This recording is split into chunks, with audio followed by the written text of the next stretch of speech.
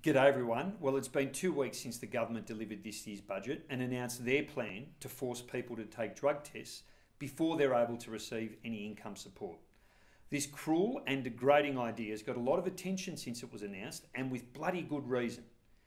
In a few days, Rachel Siewert, who's the Green spokesperson for Community Services, will get the opportunity to grill the government on the details of this plan during Senate estimates. But before she does, we want to share with you what we know right now. Beginning in January, the government plans to test 5,000 people on Newstart and Youth Allowance for ecstasy, marijuana and methamphetamines.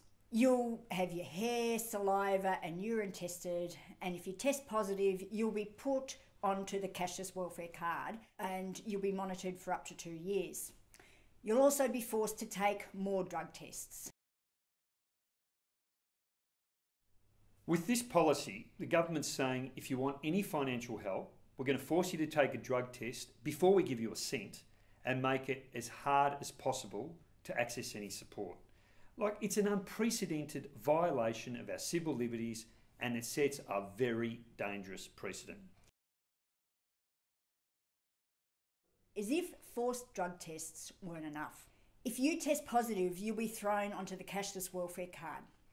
That's another Turnbull government failure. This program puts 80% of your income support on a card, leaving just 20% as cash. It's meant to discourage people from alcohol, drugs and gambling, but it simply doesn't work. In fact, almost half the participants in the trials that have been running to date said it made their lives worse. Underpinning this whole experiment is a data-driven profiling tool, which will be used to identify the people to be drug tested. Now, I know Malcolm Turnbull likes to talk a lot about innovation, but the last time the government forced a cutting-edge profiling tool on people receiving government support, we know what happened. We ended up with the Centrelink Robodebt debacle. Australians don't need another Robodebt, and if there's one thing they hate, it's the government lying to them. A similar policy was recently introduced in New Zealand, and to nobody's surprise, it's been a dismal failure. Of the 18,000 tests completed last year, only 54 people had their government support quarantined. A similar program rolled out in the United States was also an expensive failure.